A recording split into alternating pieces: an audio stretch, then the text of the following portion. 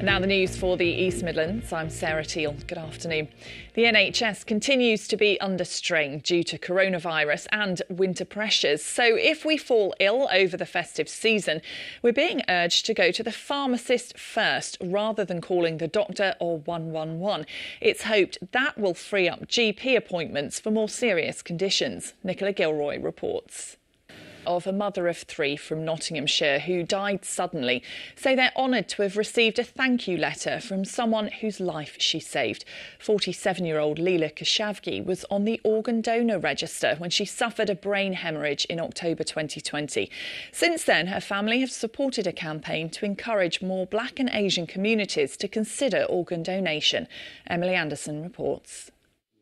Shorter East Midlands today at the earlier time of 6:20. See you then. Bye-bye.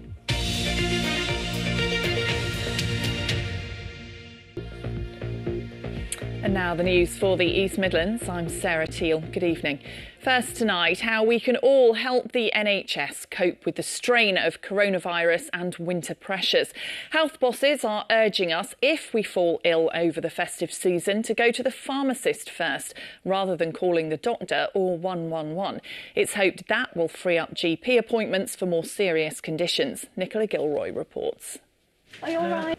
The family of a mother of three from Nottinghamshire who died suddenly say they're honoured to have received a thank you letter from someone whose life she saved. 47-year-old Leela Kashavgi was on the organ donor register when she suffered a brain hemorrhage in October 2020. Since then, her family have supported a campaign to encourage more Black and Asian communities to consider organ donation. Emily Anderson reports. Now, whether it's fluffy, furry, sparkly or sequined, the Christmas jumper has become a firm favourite of the festive period. One company in Leicester has designed more than 1,000 of the seasonal sweaters, and love them or loathe them, they're here to stay, as Hannah Meredith reports. Oh, good stuff. Well, that's all from us for right now. Elise is back with the late news just after 11. But from me and all the team, good night. Have a very Merry Christmas.